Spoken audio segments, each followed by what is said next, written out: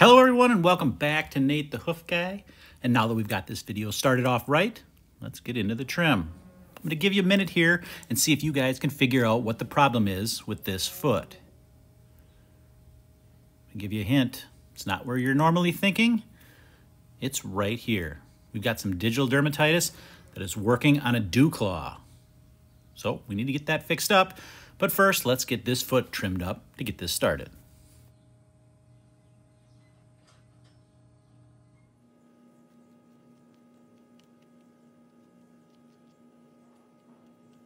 Now that area I just cleaned out on that left claw where that hole is there's nothing wrong with that. That is simply an area of incomplete shedding.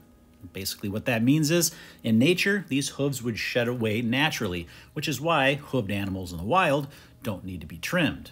But because these cows are inside a lot, this hoof stays hydrated and it doesn't all fall away like it's supposed to. This foot is partially trimming itself because these cows are housed in a freestall with sand bedding. That sand bedding is going to be as close to nature as you're going to find in a conventional farm where cows are kept inside. So you're going to get some of that shedding, but it's not completely shed away like it's supposed to. Hence the reason we have to trim cows more often when they're inside.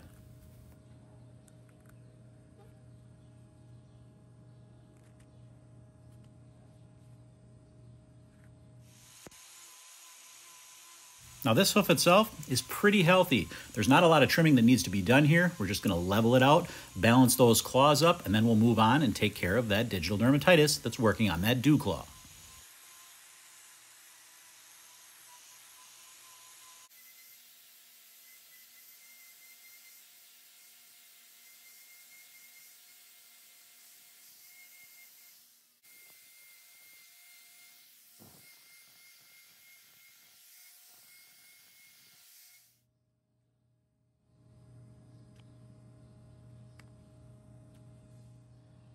Now, because dew claws tend to stay a lot drier, consequently, they're much harder. And you'll notice that as I'm trimming on this, you'll be able to hear it and you'll be able to see it. It's much more difficult to cut through. A common question I get is, do I disinfect my knives when I'm working on cases like this? And when it comes to digital dermatitis, I do. Anytime I'm in that area, I spray those knives down just so I don't transfer that to the next cow.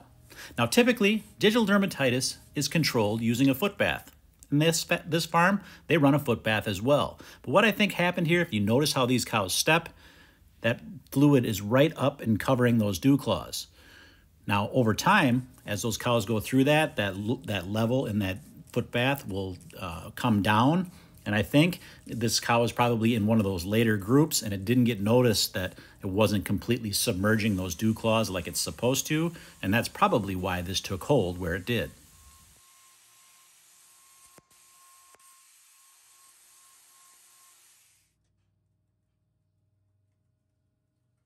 Now this particular dew claw doesn't require a lot of trimming. All I'm doing here is going to remove some of these ridges right up near that lesion itself, and that way I can get that area really clean and I can get my product to help take care of this up inside there.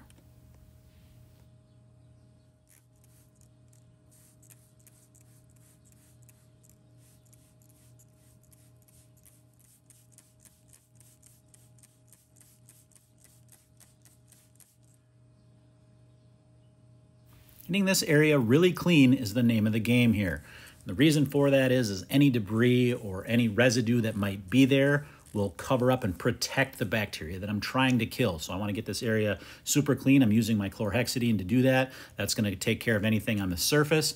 And then I'm going to apply a copper sulfate salicylic acid mix paste on top of that, and that's going to help penetrate and get inside there and really take care of those bacteria that are living inside this lesion.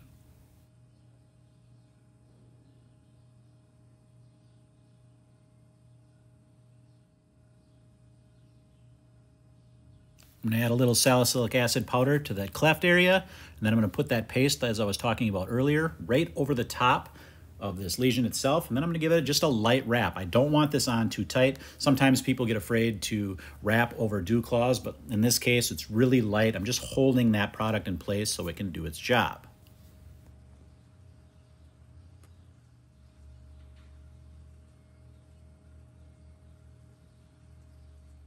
And with that, this cow is done.